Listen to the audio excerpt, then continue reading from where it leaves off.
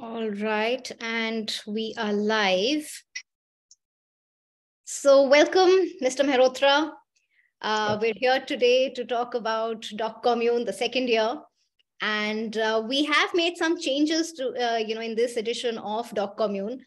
And we're here to talk about that. We already have a set of questions. People have been writing into us. So we have quite a long list of questions, actually. So we thought it would be a good idea to go through these questions, sort out people's queries, doubts, etc. And everybody, hopefully that'll get more people enthused about applying for Doc Commune. So to begin with, this is really like a big sky question in a way. So what is the purpose of PSBT's Doc Commune? What is your vision for it? I can't think of anyone better than Mr. Mehrotra to answer that. So why don't you go ahead? Well, you're the executive director of this project, so it's more your baby than mine, but it's just our aspiration. And I think aspiration for Doc Commune really takes forward the work at PSBT. As you know, over more than sort of 22 years, we worked with more than 600 filmmakers, 2/3 of whom had never made a film before, at extremely small budgets.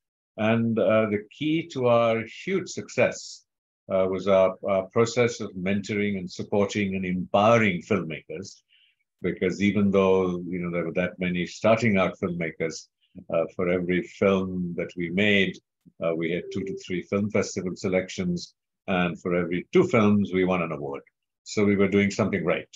And in these challenging times, as our funds began to dwindle, we found that we had less money to support certainly full-length 30-minute documentaries. So we were looking at ways at which we could, in partnership with you, see how we could continue to support filmmakers. And so what I think what we have come up, you and us, is really to see how we can continue the mentoring process from project development to production, and fund a few short films. I think not that few. I think we probably add up to around 10 films at least, at low budgets, working with low-end technologies, where filmmakers can be helped to refine their craft. So that's really, in a nutshell, is the aspiration of doing this. We are a not-for-profit, and so we're not really going to be taking in money from people we work with. And so it's really a service to the community of filmmakers from one of the preeminent film producing bodies, now no longer able to fund with the same level of generosity. Indeed, indeed. And I suppose it would be pertinent at this point to point out that unlike most places, I was looking at another body which, had asked for proposals, a lot of times they ask for bank guarantees as well. Now, PSBT continues to be one of those few organizations that, takes a very different approach to the idea of funding. Of course, one of the critiques always is that, the amount of money is small, but I think that is a larger reality that I think we wish we could change, but we are also working within certain constraints, and which is why things are the way they are. I think an important, thank you for raising that, is that, we work with the filmmakers in a relationship of trust. Going forward, I should, point out that, we don't interfere with what the filmmakers have to say, only to the degree that it must conform, for what it's worth, to the laws of the land, because our corpus originates from a number of different agencies, and so finished films need to conform and get census certificates. But beyond that, we don't interfere in the content. We just try and help the filmmaker, whether we agree with him or not, to say what he says better. And I think the other thing that comes in, that it's not just one of us who sets, who tells or suggests to the filmmaker how he can make a better film, but it's really his film. in more ways than one. And I mean, we like to, if the film is done, we like to use it commercially. But if there are any profits or revenues that come from the film, they go to the filmmaker.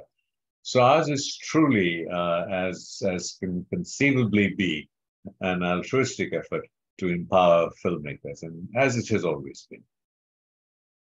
I think there's been some amount of questioning on the fact that we're now specifically looking at shorts. That's not something that we had done in the first year of Doc Commune, but this year we're specifically talking about shorts. And people have been asking us about that, why specifically shorts and so on and so forth. And if you could share your own ideas about that, and I'll sort of supplement that with some of the other conversations that we've had. Well, I mean, let me say that, we're I think would be sort of not averse to mentoring people who wanted to do longer films, except that we just don't have the resources or the funds to fund long films. And if we did, it would end up being 2 or 3 as opposed to 10 shorter films. And I think it's really a question of creating the space and the context of basically starting out filmmakers to refine their craft. And I think the principles of storytelling are similar for a 5 to 10 minute film as they might be to a 30-minute film. So we are, I mean, of course, we would prefer people to make, hour-long or 90-minute films. But I think the external reality is different, both in terms of audiences on, say, YouTube or the electronic media, where there is less space for a longer film. And I did want to, flag, the larger context that picture, in a sense, that, I mean, I think there is a difference between the kind of films that we help filmmakers make, which are more driven by innovation, by the creative impulse that elaborates on the filmmakers having something to say. That's extremely critical. And it's been our experience that when what they have to say is driven by personal passion, rather than thinking about what we might want to support, is really important. And in a sense that, just to point out, but, 7 years in a row at the International Public Television Conference in different parts of the world, our films made at less than $10, sort of $10,000, competed with the BBC and Channel 4 and big television networks, as we did at the more creative film festivals like Berlin. We were there for 10 years in a row, 5 or 6 times in competition. So I think that, there is a difference in making a great film for the BBC, which would be sort of mainstream television, not indifferent to eyeballs. So very often our films would get huge critical acclaim, but may not be eyeballs. So they also provide a space for experimentation and creativity. And we always urged filmmakers to have the courage to fail, because unless you give yourself that space, you will not experiment, you will not push the boundaries. There is a tendency to play safe in form and content and subject matter. So we really encourage filmmakers who want to work with us on Doc Commune to be looking at how they can expand their boundaries. And we, so long as there is honest effort, I mean, maybe we'll try and give you another film. At least that's what we used to do at PSBT when we had enough funds backing us. So I think that impulse of, how do I put it, well-motivated mentoring, which actually, that actually seeks to support the filmmaker to make the film he or she wants, that will win critical acclaim, as opposed to a safe film that follows the beaten path. Absolutely. And I think what we're also seeing as a larger trend in the world of documentaries is that, you have a certain kind of documentary being made, which is, now also going international, so we now have, Indian documentaries doing so well, Shyam Sen's All That Breathes being the latest example of that. And that's a different kind of filmmaking in a way. and to understand what it takes to even get there. People have to go through a process. You can't just get out of film school or just be an amateur and start making films like that immediately. So really what Doc Commune does in a way is gives people an opportunity to understand the various conversations that are happening around documentaries across the world, to understand where they stand, and then to sort of see, if they were to experiment, to really find their own voice in a way. So it's a small amount of money, you make a shot, find your voice, and perhaps that can lead to other things. So it's really like a conduit as well to, to making bigger films, and even shorts. I feel if we are making shorts, they also have a lot of, opportunity to travel across the world. So, you make the best film that you can with the given resources. Let's see how good you can really sort of, do a job of that. And it can travel and it can create a little, buzz around your name and your work and all of that. And that's an opportunity to be taken advantage of. I don't want to be apologetic about the small budgets we're offering. They're actually just the icing on the cake. The intention of the process is really to support and mentor films that filmmakers want to make, whether they have funding or not, or even if they do have funding and the project belongs to them. Once it is developed, they can go and look for funding elsewhere, and with a better proposal and a better project than they might have been able to develop themselves. I think the funding is really a bonus. It's not the essence of what we are trying to do. Absolutely. So we have a question asking whether PSBT will help the mentees secure producers and look for more opportunities for screenings for the films. What would be your response to that? Well, I don't think that we have the infrastructure or the bandwidth to ensure that the film that you make from the mentoring process gets its due exposure. The film will belong to you, and we will only have the rights to screen them non-commercially or use them non-commercially at festivals and other events, or to raise further resources for ourselves. We will make an effort to point you in that direction.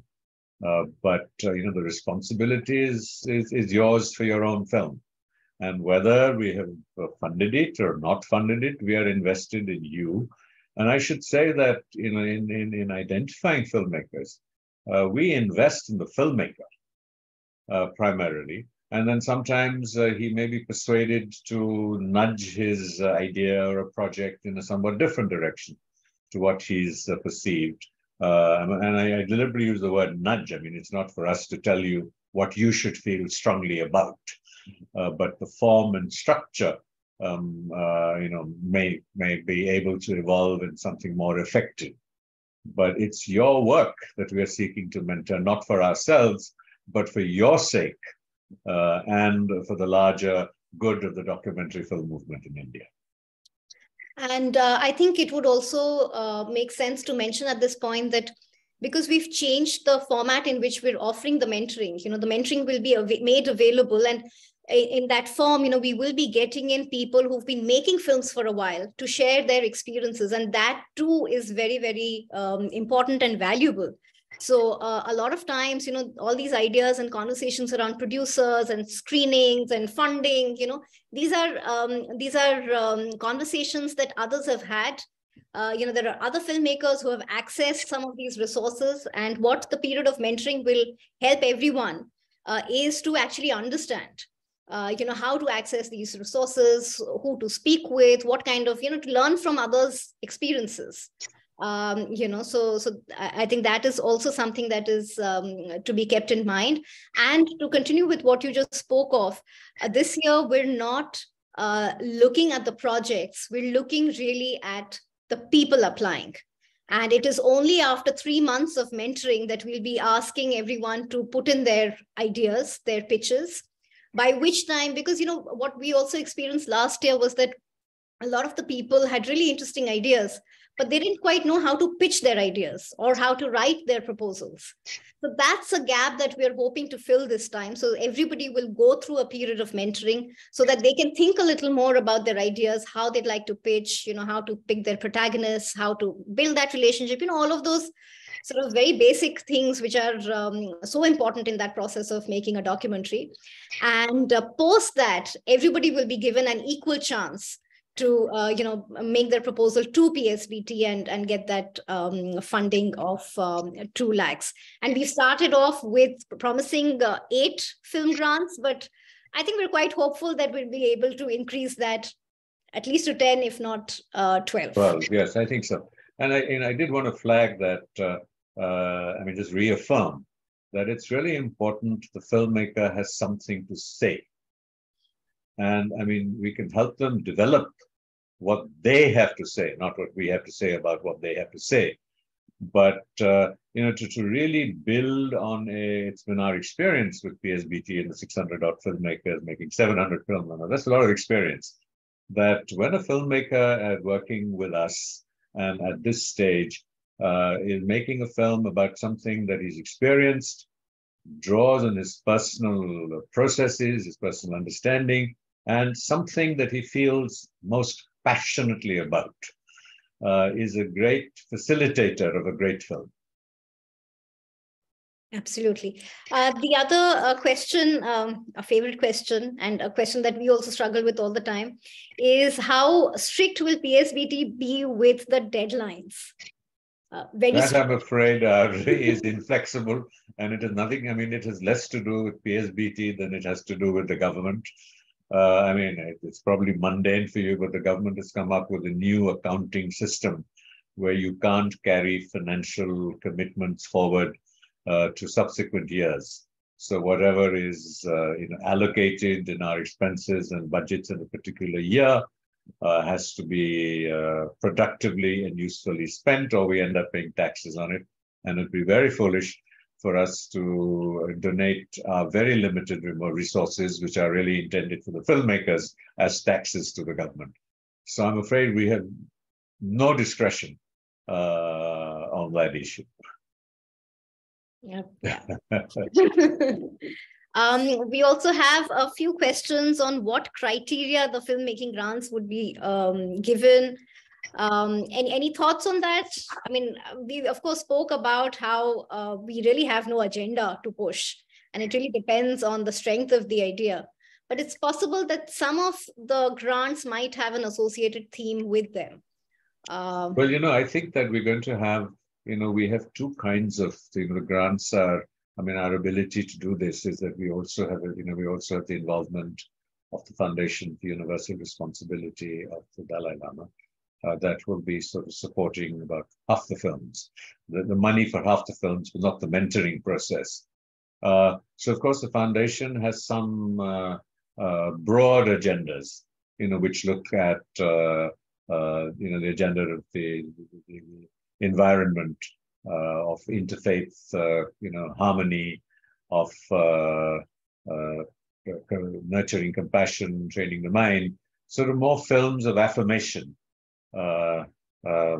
Than PSBT is sort of completely subject neutral, whereas and we will be seeking to approach other organizations who may be willing to expand on this, and but the agendas of those are always very broad. It's not promoting something specific or a particular ideology or a particular philosophy, but in the larger canvas of ideas and possibilities.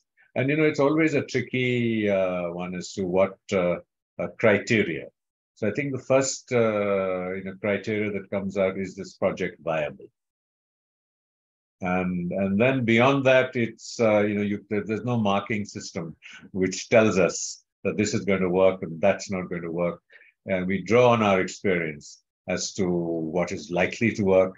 And as I mentioned, that sometimes we are excited by the audacity of the project and the intent to experiment and push the boundaries, as opposed to a safe, predictable film. We are not fearful or discouraging of failure. And so we do look at how passionately the person feels about his subject matter, because I think that encourages filmmakers to extend their boundaries and invest more of it in themselves. Because, like I said, this is a non-commercial enterprise. We have no product to sell, no ideology to sell from the film that you make, other than to try and turn you into a better filmmaker, that you can promote yourself, and the passion that we feel for the genre is expanding. So I think we've covered most of the questions. Somebody is asking if they're eligible to apply if they're an Indian citizen currently living abroad. We're okay with that as long as they have an Indian PAN number and. Yeah, criteria there is limited by the law. I mean, we have no problem where you live or who you are in a sense. But I think that the law now requires that we fund people who have an Indian PAN number and an Indian bank account. So if you're permanently resident abroad, I guess that would be challenging. But you're someone who is living in India and studying abroad, or taking a year off or something like that, or you have a project that you. And I also want to say that filmmakers are welcome to raise additional resources beyond what we invest, because, like I said, the film belongs to them. I mean, we're very clear about that, and we only do need non-commercial rights, and that too we can hold back for a few months in order for the films to be seen, and for us to use those films to raise further resources to be able to support more work such as this. Yes. I'll just quickly reiterate the format of Doc Commune this year. So we will start with our sessions in April. The first 3 months will be intensive for all the mentees, because we'll go through mentoring sessions, one each week. And these will be sessions with stakeholders from the community, filmmakers, critics, people who've worked with film festivals, film festival curators, and so on, to really give like a very wholesome understanding of this new landscape of documentary filmmaking. As we approach the 3rd month, we will encourage all the mentees to start thinking about the films that they'd like to apply to us with. Because they would have gone through sessions on writing of proposals, making their pitches, etc. We're hoping that we'll get some very competitive looking proposals. From there, we will have to make that very difficult choice of 10 to 12 films that we'll have to select. And once we've selected, then the filmmakers get their time to make their short docs. So that's pretty much, it's a simpler format this year. But we're hoping to reach out to more people, both in terms of mentoring and also in terms of supporting with their final films. So on that note, I just want to add before we wind up that a number of questions came up on, can non-professional filmmakers apply? And the answer is yes, you're encouraged to do so, all things being equal. We'd like to expand the constituency of filmmakers. And, a professional, the definition, we've been through this with some of our other projects, the definition of a professional filmmaker is someone who makes a living from making films. And I think we are as interested, if not perhaps more interested, in people who have not yet graduated to making a living from making films, but wish to do so. And I should just add that with both Aparna and my own experience, it's really tough. So if that's what you're getting into, you need to have even more passion and greater reflection, particularly in these times, that it's extremely, extremely difficult to find the resources or the mentoring to make the film you want to make. Because the films are inevitably, I really don't know, and I say this with great humility, I don't know of any organization in the world that has supported as many independent filmmakers to make as many independent films that they wanted to make on the subjects they want to make. Even if you go through The big television companies from, Netflix to Doordarshan, no one will give you money to make the film you want to make and to say what you want to say. I mean, we are constrained. I do want to, flag that. And it can be an issue for some people in these times. Our films do need a censor certificate. I have to say that, contrary to popular perception, with our films, we have not had any significant issues with the censor board, and certainly nothing that has required the essence of the film to be changed, or more than a few seconds of a shot maybe be trimmed. So we like to believe that there is far more freedom available to us than we immediately think there is, particularly for the independent documentary. And PSBT has always supported first-time filmmakers, and I think that intent continues to be there. So I would just like to encourage anybody who's thinking about applying to go ahead and apply, to not be daunted, because I think it's a very interesting experience that lies ahead for anybody who's invested in the idea of making documentaries in this country. And Aparna, maybe you could clarify that even, there are sort of three categories in a sense. There's those that a very large number of people can log in and be an audience to what is unfolding. Then there are the people who go through the mentoring process, and then there are those that we are able to fund. So the total number of people who can participate in the process is very large. And even as observers, I think there is a certain intense learning that will take place, because you will be listening to the perspectives of not just Aparna or me, but some of India's most successful, recognized, and celebrated filmmakers and technicians. So there is an inherent learning in just being online with what we're doing. And not just that, what for us is also very useful, and it is something that we found useful in our own filmmaking careers, is the importance of a peer community. And that's really what Doc Commune means, right? The fact that we're all coming together, and what we will be encouraging the filmmakers to do is to share their ideas with each other, respond to them, try and solve problems for each other. So to really build on that idea of a community, which I think in these post-COVID times has become quite a challenge. So these are some of the important and interesting aspects of Doc Commune. So on that note, I guess we can call, we can end this conversation. Mr. Mehrotra, what do you think? Well, yes, and we look to exciting times ahead with another sort of wonderful group of young people and our own veterans. PSBT goes back 22 years, and so we have a large constituency, and we look to working and connecting with you, and above all, learning and having fun.